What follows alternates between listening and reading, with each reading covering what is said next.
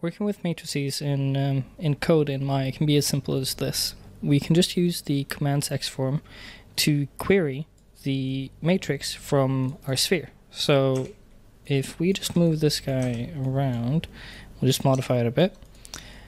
We can just take that matrix and use the commands xform to apply it to our torus. So if I just run this, we can now see that we've matched up both of these perfectly. So the transform values are matching perfectly.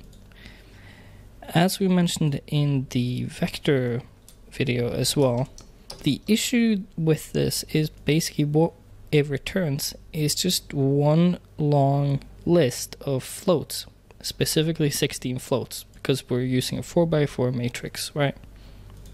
The issue with this is that because it's just a pure Python list of floats, we can't really do any of the matrix operations that we want to do.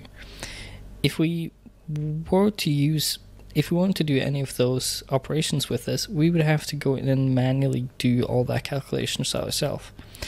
You can imagine how bloated your code is going to be with that, and just like it's going to be a pain to deal with that. So enter the M matrix. The M matrix is a part of the OpenMaya module, and basically what this is, it's a representation of a matrix. Now this is a purely mathematical representation of a matrix. It has no notion of translation, rotation, scale, or shear.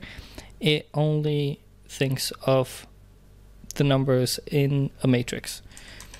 So to create one of these, you can basically pass in 4 lists of 4 floats. So this would be the first row, the second row, third row, and the fourth row. And then we just put these into a list that encapsulate these as well, right?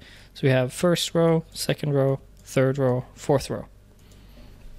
Now, as soon as we then just pass this into our M matrix here, we can see here now that it spits out the 16 numbers that we basically passed in here.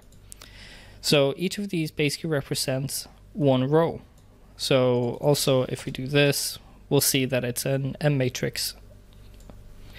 Now, the good thing about this is that as soon as we have that, sorry, I forgot as well, we can create an M matrix from a list of 16 floats as well. So we can also do this, and you can see this basically gives us exactly the same thing. If I just add this down here, if I print these, just clear this out, you can see it basically creates the exact same thing for us. So you can make it just from 16 floats as well, which is exactly what the xform returns. So that's really, really handy for us as well. Now, as soon as we have this, basically now we can start to use the multiply with these matrices as well. Because if we do that, we now have an actual multiplied matrix by these two. Now, of course, these numbers are a bit silly and don't make too much sense for us right now, but basically we took one matrix, we multiply it by another matrix, and we got the multiplied result back. So straight off the bat, super straightforward to do that, and it's very, very simple and powerful. The good thing about this as well is every matrix that you have, you can call dot inverse on it, so you can get the inverse of that. So now we can do this, and now we have a matrix that is the inverse. Again, these numbers don't make too much sense with what we're dealing here with, like these weird kind of like 1, 2, 3, 4, 5 numbers, but it will work with your kind of normal versions as well here. So that's the kind of main overview that you need to know about, like the M matrix. Now, to really deal with this nicely in Maya with kind of transformations, we need to use the M transformation matrix. This basically contains all the ideas about translation, rotation, and scale and shear that you can get out of a matrix. Now, to create an M transformation matrix, you can either pass it in an M matrix, or you can pass in an M transformation matrix. So what I'm doing here now is I'm just getting the kind of the float matrix that we did here, and I'm just passing that in just to show that, yep, we've actually made this M transformation matrix object. But note here that if I try to print it, or if I like just inspect it like this, you can see that it doesn't return, it doesn't show us the contents of that matrix, just as we had with the other one. So it's a bit more involved to get the data out from this matrix, because there's a lot more going on. But let's just look into this, and now, this is one way that you can do this, right? You could use, for instance, your commands xform to query a matrix of an object. So right here now, I'm just going to set this back to the origin for now. So right now, I'm querying the matrix from the sphere. I'm then passing those float values into the M matrix to create that matrix there. And then to create the M transformation matrix from the values of this, I'm passing in that matrix here as well. So it's couple of steps here, but it's pretty solid. So if we just do that, see, that works nicely. Now, one thing that will have to be mentioned when we're dealing with getting and setting translations and each of the components with matrices is that we have to start dealing with spaces a tiny bit. Now, because we're just dealing with an individual kind of matrix, it doesn't have like a parent, there's no idea of that, there's no idea of an object, there's literally just a matrix. We're just going to use the transform space. So I'm just saving that in the variable space. Now, to be able to get out the information from a transformation matrix, I will simply call the variable that we stored it in, and to get translation, we just say .translation, and we need to pass in the space. And as soon as we do that, you can see here now, we get out those translation values that you can see here as well that it matches up with, -2.2, 2.86, 1005. So that's how you can get out the translation. Now, for the rotation, we end up with the same issue that we had with the vectors. If we say xformat.rotation, what you're going to end up with is you're going to end up getting an M Euler rotation out, right? And that's not really going to help us too much unless we convert it. So what you can do is, on an M Euler rotation, you can basically return it as an M vector. So we just get those exact same values, but we just get it out as a vector. And as soon as we have that, we can then basically just easily loop over each X, Y, and Z component and convert them. So I'm just doing that in this list comprehension here. And if you're not familiar with list comprehension, what this is doing is basically the same thing as if I had this for loop and I ran this. And it's with this list comprehension, I'm kind of capturing this in the kind of brackets here as well, so it spits it out into a list. Right. So as soon as we do that, I'll just do that here now. And then for the scale and the shear, it's exactly the same as translation. We just put those in, and we make sure that we give it the space. And let's just check all of them here now. So you can see the rotation is exactly as we see it here. The scale also matches up, and the shear, let's double check here, is giving us, oh wait, let me double check this. Yeah, I think I must have missed something there from a previous thing, but you can now see that the scale and the shear is all matching up here. So that's how you would go about getting the components of or basically the values of a transformation matrix.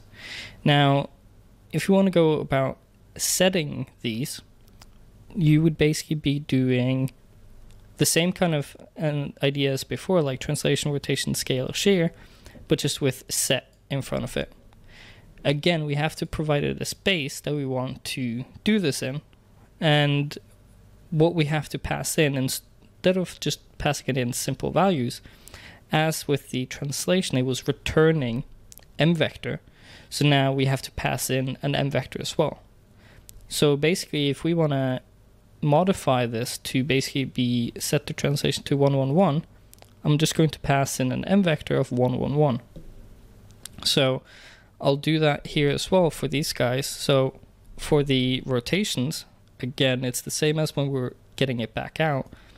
To set it, we have to make sure that we set with an m Euler rotation, and that m Euler rotation needs radians.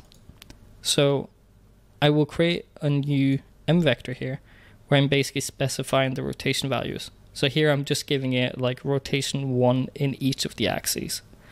And I make sure that I pass those into math.radians. And for scale and shear, really straightforward and simple. They're the same ones. So if I do that now, and I'll just update. So if I run this now to get out all those, you can now see that we changed the translation, the rotation, the scale, and the shear to exactly those values that we set here.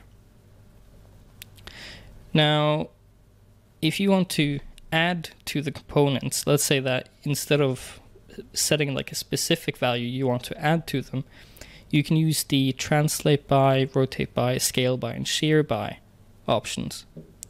So you can see here with the translate, again, give it in an m vector and a space, do that. With the rotation, we have to do our m Euler rotation again. We'll pass that in, and for all of these. So let's just see what we're actually getting back here now. Cool, so we added 1, 1, 1 to the translation, so that ends up at 2, 2, 2. That makes sense.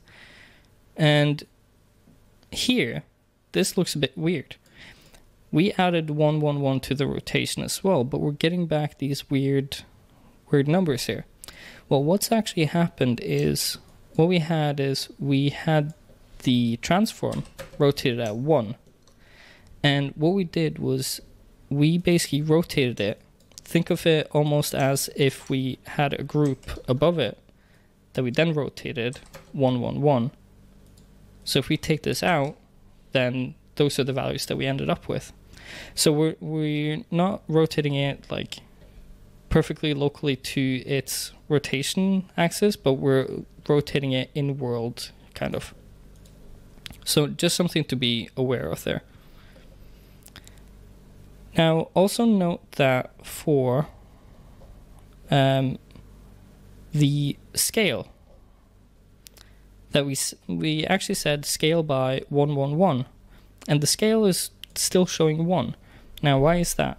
Well, it's because we basically had a scale of 1, and then we scaled by 1, which basically leaves us with a scale of 1, right? So if we instead scale by 2, let's say 0.5, now if we do that, and if we now look at all of this, you can now see that the scale has changed here. And if I go and I scale again, you can now see that it's scaled accordingly. So that's something to just keep in mind as well, that when you're doing scale by, you're not adding to it, but you're kind of scaling the whole thing. So think of all of these things as any kind of like a group above it that you're adding to the original one. And it's the same with shear as well. And shear basically is, you can think of that as like a scale value of it almost. Now, that's all and good if we can just go through and like set all of these things, but how can we actually, use that like sensibly or like nicely without having to go in and get all of these and then set them? Well, the nice thing is that the transformation matrix basically has a function that is called .asMatrix. Now, if we call that, it's going to return an M matrix to us. And the good thing about this is that the M matrix, right? We can create that from a list of 16 floats, just as we said with the original, how we created it, how we could get it from Xform, and how we can set it. The really good thing here is we can actually take this whole transform, this matrix, and pass it directly into commands Xform. So we can just call it xform.mat as matrix, and if we do that on the sphere, we've now actually set exactly those values that we had up here, right? So you can see now 2, 2, 2, 2, right? All those rotation values and the scale, and we've also set all that shear. So if we want to take that back to, let's say that we just want to take it perfectly back to, we want to remove the shear, take it back to the original of 0, and we just want to, yeah, we can have the rotation and the translation, but if we do that, we can go back, and you can now see that we set the scale to 1, we set the shear to 0, we set the rotation back to 1, 1, 1, and we set the translate to 1, 1, 1.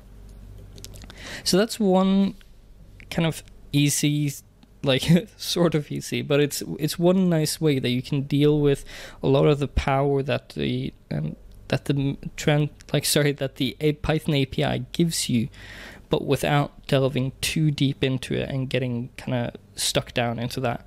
By using commands Xform, that allows you to kind of quickly get an Xform get a matrix, and also set a matrix. So if you just pass it through M matrix into transformation matrix and back in, honestly, for most of the time, you'll probably just end up needing the M matrix and doing your multiplications there, and then you can just set it directly. But if you need to do anything really fancy, you can push it into the transformation matrix. Okay, cool. Well, I hope that was sort of enlightening, but we'll see. Do ask me any questions.